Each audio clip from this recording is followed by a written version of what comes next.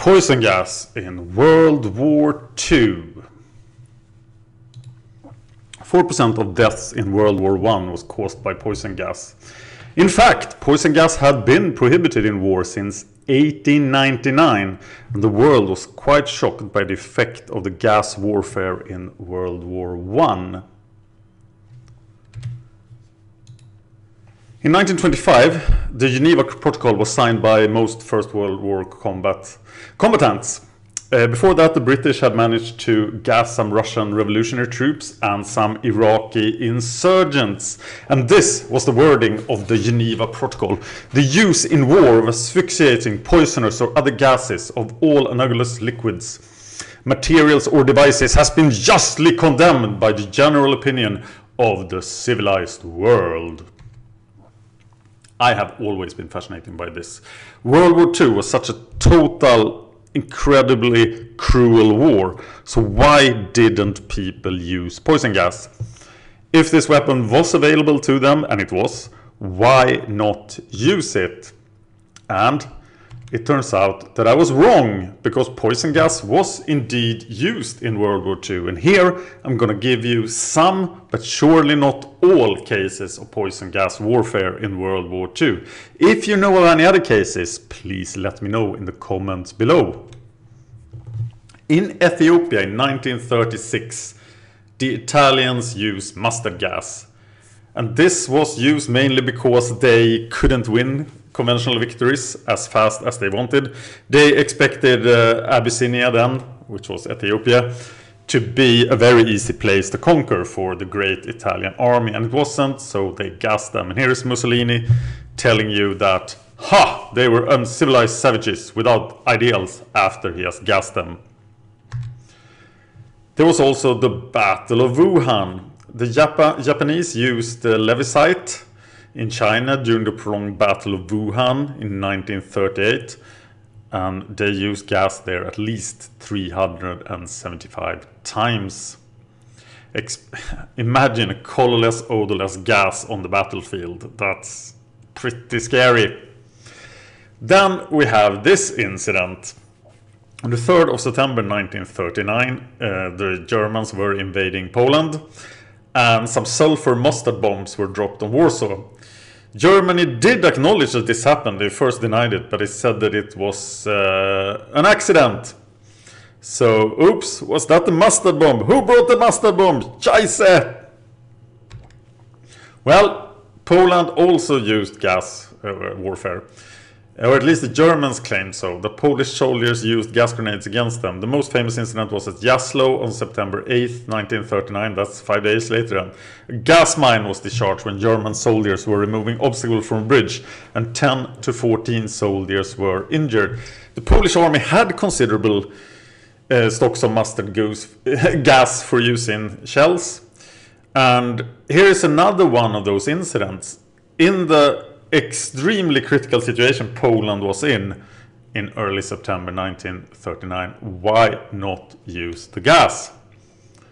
And the Germans would surely have retaliated with gas, so maybe that was the reason. But it still is, Poland was so in such a bad situation. So then we have the Battle of Britain. During the Battle of Britain, then Churchill was ready to mustard gas the beaches during Operation Sea Lion.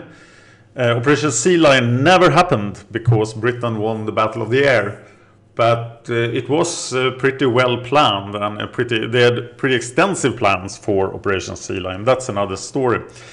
In the summer of 1940, gas bombs were distributed to Bomber Command airfields in Midlands, Scotland and the Northeast, and a large number of trainer aircraft such as Tiger Moths and Miles Magisters were converted to be able to spray mustard gas just like they were cropping dust. So if the German army had landed on the beaches, that would have been unpleasant. And then we have the disaster at Bari. The Allies were invading Italy, and Allies feared that Germany would use poison gas. But during most of the war, there were chemical weapons available to the Allies. But here was one specific ship loaded with chemical weapons, and it arrived at Bari in Italy. But then there was a German raid and the ship sank. and the mustard gas was released from the ship. And this was secret. People didn't know, the general sort of public in the area, the army, etc., didn't know that the ship was loaded with poison gas. And the US Liberty ship John Harvey was carrying 2,000 M47A1 mustard gas bomb, each holding 30 kilograms of mustard gas. And this was covered up. But this mustard gas got out. And people didn't know how to treat the victims because they didn't know that there was gas in the area. There were soldiers that had jumped from the bomb ship into the gas itself, and 83 soldiers were dead. And this was revealed to be true long after the war that this happened. There was an unknown number of civilians as well that was killed at Bari.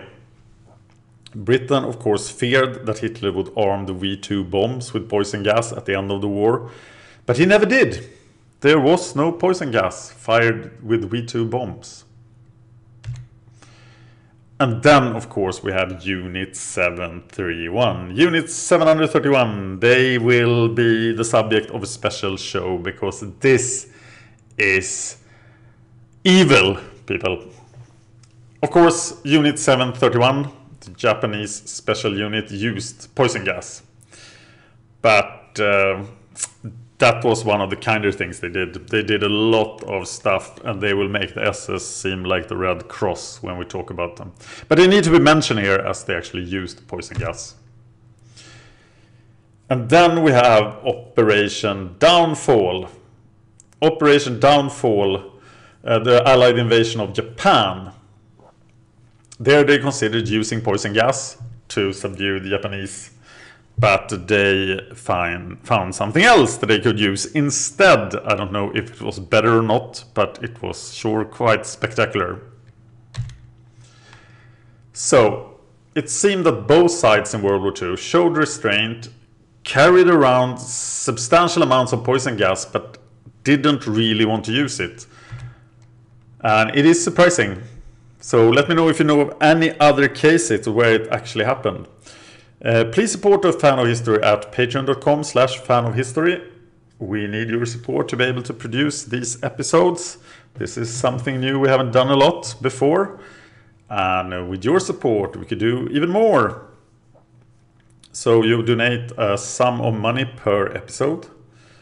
And you can set a monthly maximum. So if you only like our podcast that comes out with 2 episodes usually per month, you can set the maximum limit of payments to 2, for example. So, thank you for watching, and let me know what you want to see next on the channel.